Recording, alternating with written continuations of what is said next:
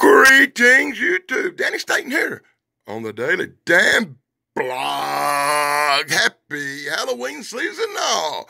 Today we're taking a look at something really cool. Does anybody out there know who Bob Hope is? Bob Hope is an entertainer from the 50s and 60s. A famous entertainer who made lots of movies with Bing Crosby. I recommend you Google them, check them out if you don't know who Bob Hope is. He was a staple in American comedy for years. This comic book is The Adventures of Bob Hope. It come out in 1967. Once a year during the Bob Hope in his comic book series, every October and November for years.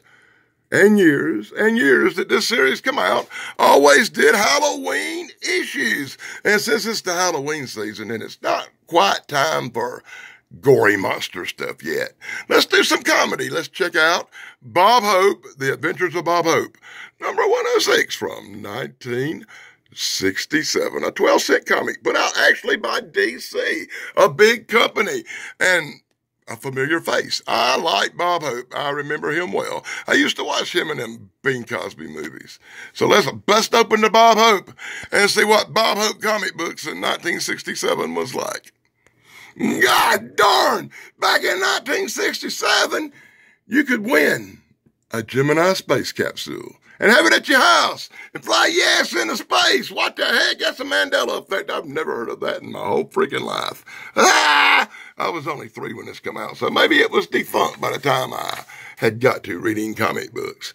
It's so great to have a comic book that came out when I was 3. So Bob Hope's the director. Bob Hope's making a movie.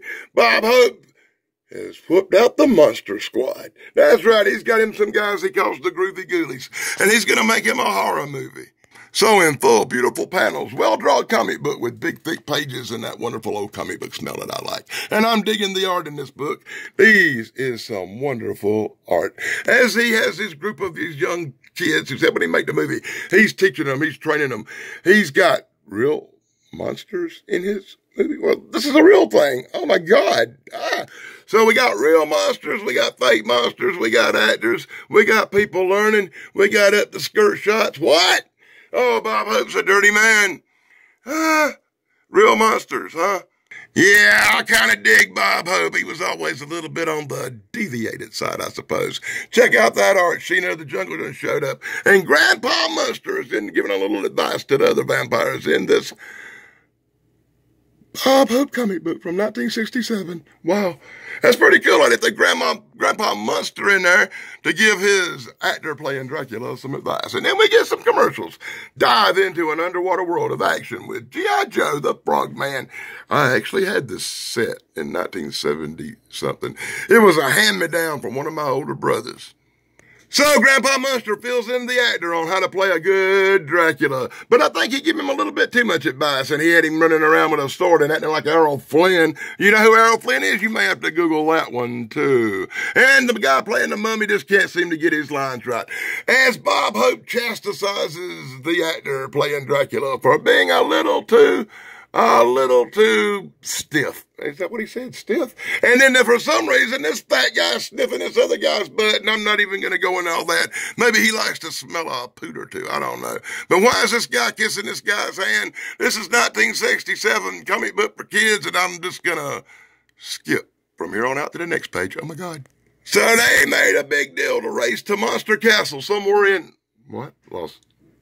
Los Angeles, as they hired this goofy-looking bastard to fly him around. And I tell you what, I wouldn't get in a plane with this guy, especially not with that big Richie Rich dollar sign on the back. What the hell? And they're in a hurry. Look at it. This guy flies his wooden plane on top of a jet to make time better. And he can get an ad for a Spectre Flash Ghost thing that I don't really know what the blue hell that is. Okay, next. Oh, wonderful. 2 pages of ads. You get this Capes Hobby Hints thing, and you can slow that down and read it if you want to. I'm not even going to deal with that. And then you get another commercial for something we never heard of. What? I don't even know what the title of the Mystery Doll H thing.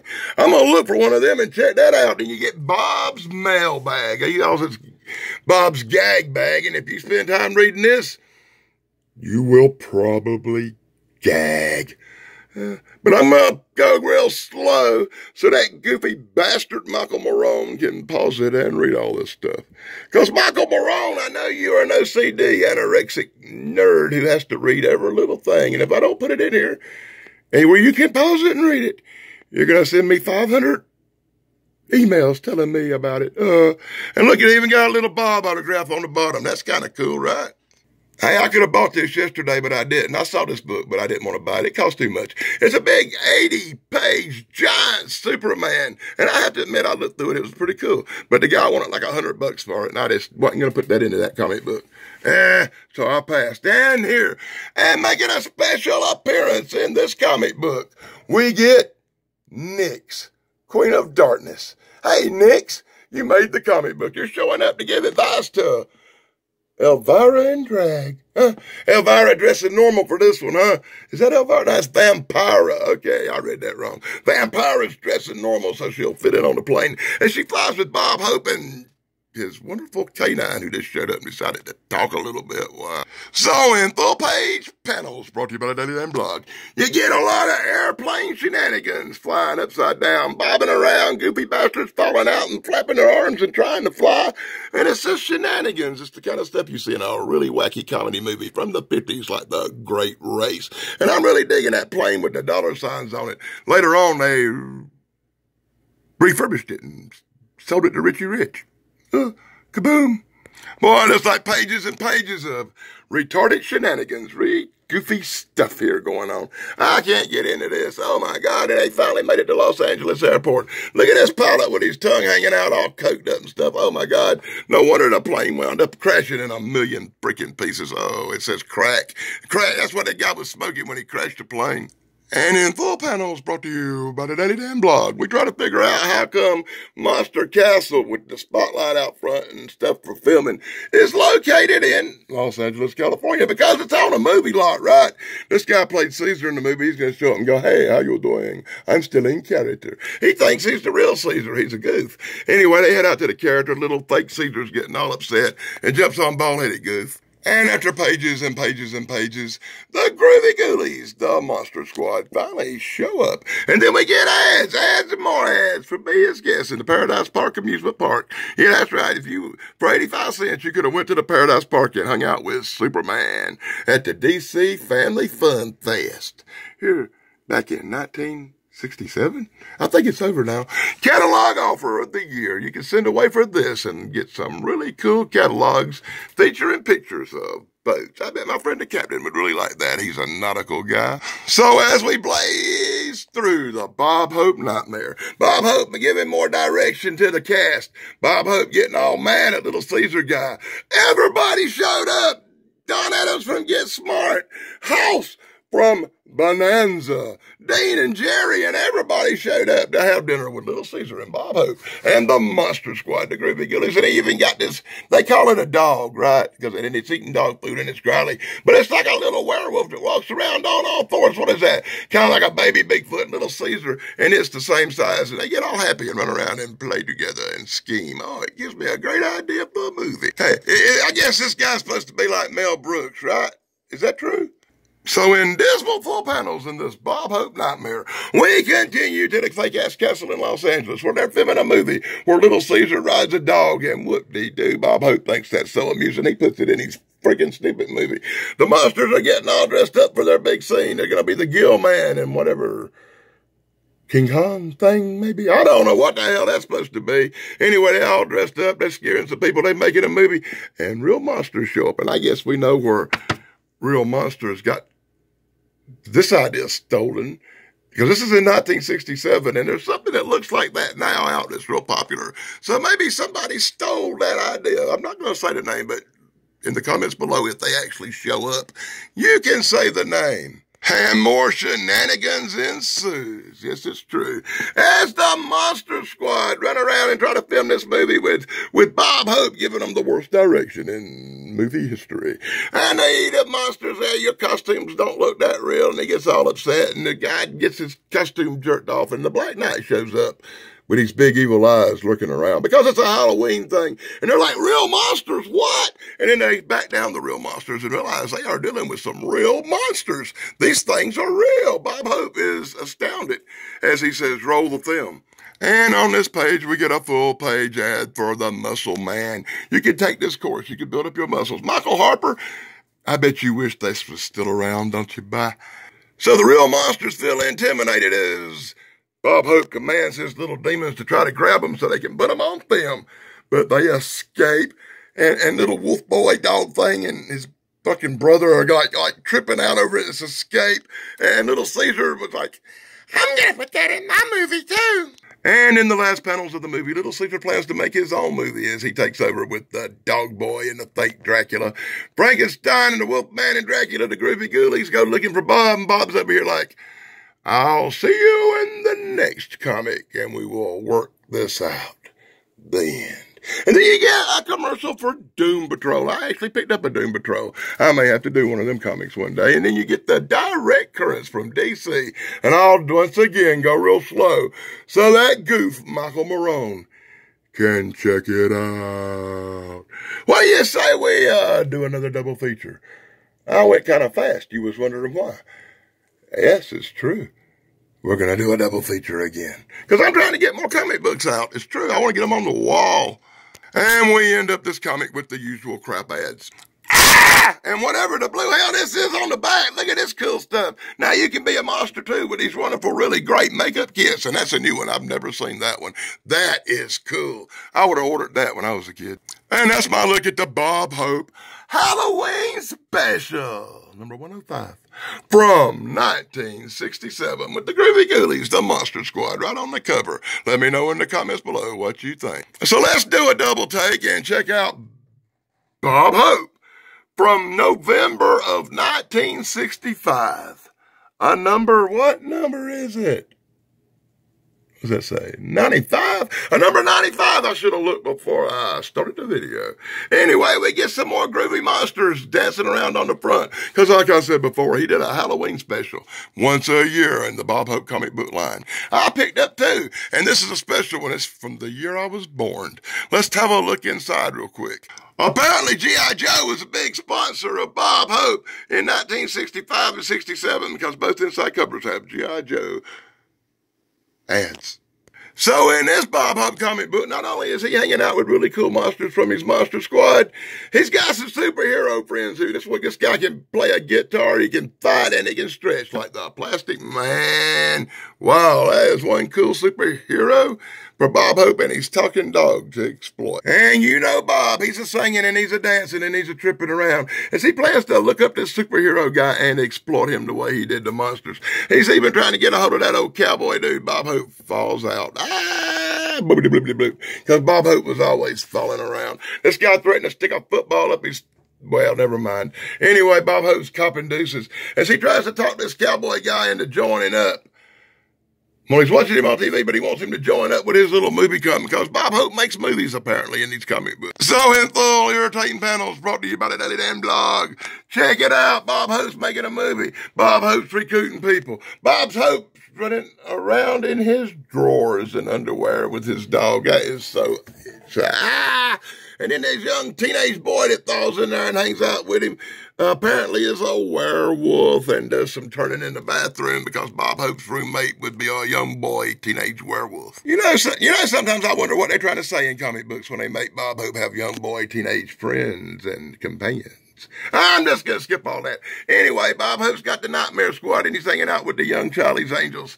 And this is 30 years before they existed and they're actually calling them Charlie's Angels. Wow, that's interesting.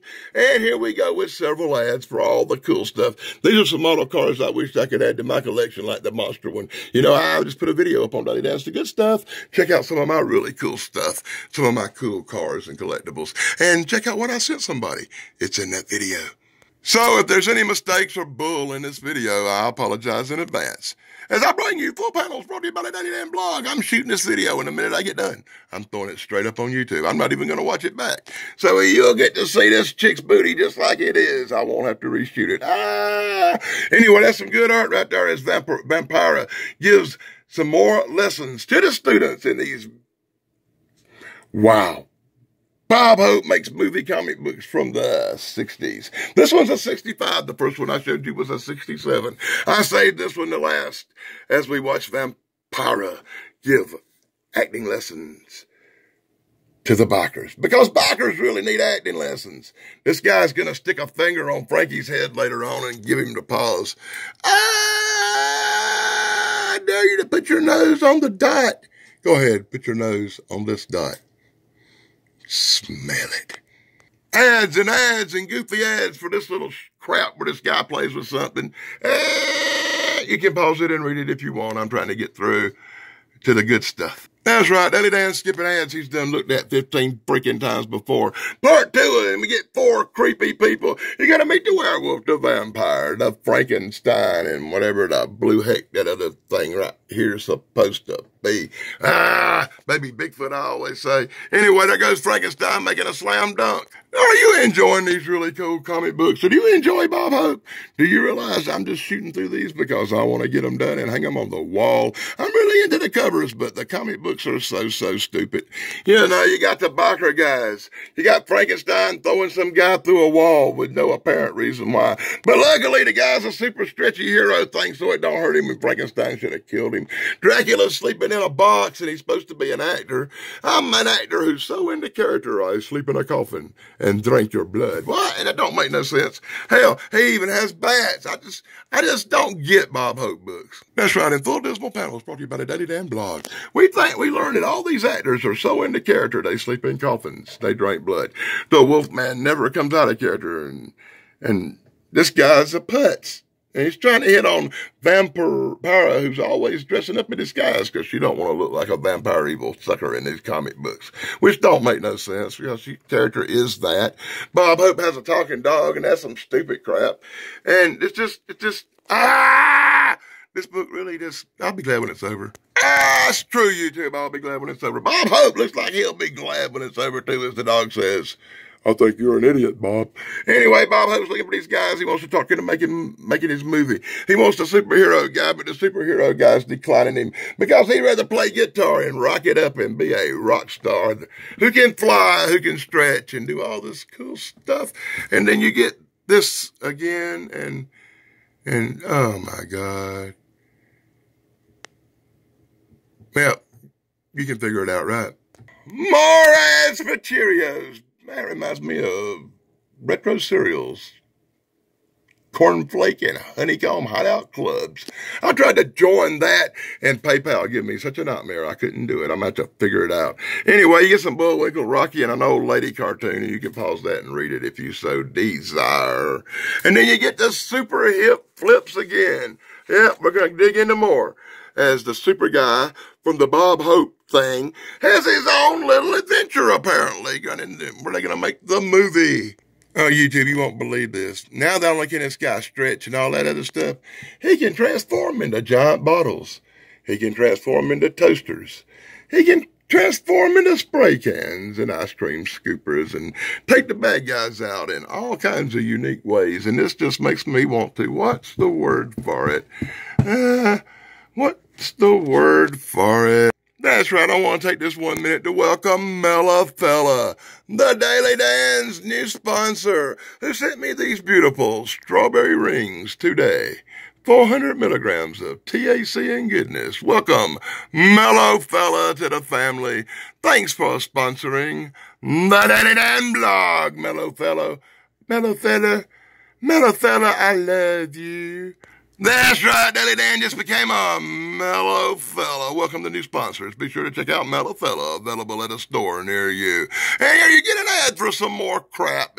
Ordered it if you want it to back in 1965. So in full shenanigan panels, Bob Hope making a movie. Bob Hope has tripping. Bob Hope's hitting on the girls. Bob Hope's trying to get this goof to be in his movie. Bob Hope's stripping down to his underwear and getting his clothes blowed off again, because that's what Bob does. Somebody cut a big rank one and run everybody out the building. Oh, that stinks. And the stink apparently had love infections as women and men go wild in an orgy of fun. They must have had some Mellafella.